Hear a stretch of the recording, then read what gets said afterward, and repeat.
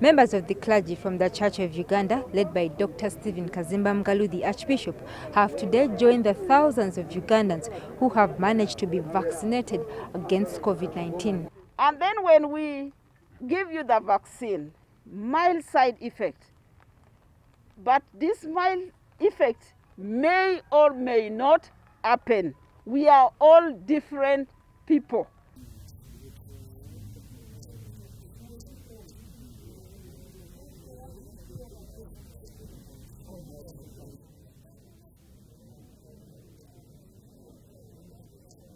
In his remarks after his vaccination, Dr. Kaziimba expressed his pleasure with Ugandans for spreading misinformation about the COVID-19 vaccination program with the intention of undermining it. There is a lot of propaganda here and there, but we need not to just go by that. Otherwise, the side effects of the vaccine cannot be compared to the disease itself. After receiving their vaccine here at the Archbishop's Palace in Namirembe, the clergy have called upon Ugandans to also take up the opportunity to receive their own vaccines because it's the only way Uganda is going to be able to defeat COVID-19. So be encouraged and definitely let us respond to this invitation positively.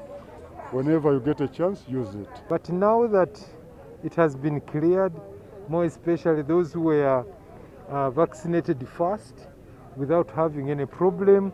So I want to appeal to everyone to be vaccinated. If this can strengthen my immunity and so that I don't fall sick, I'll be very happy. The encouragement to take up the jab arises from the church losing the former Bishop of Nebi Diocese, Alphonse Wathokudi, and 4 other priests to COVID-19.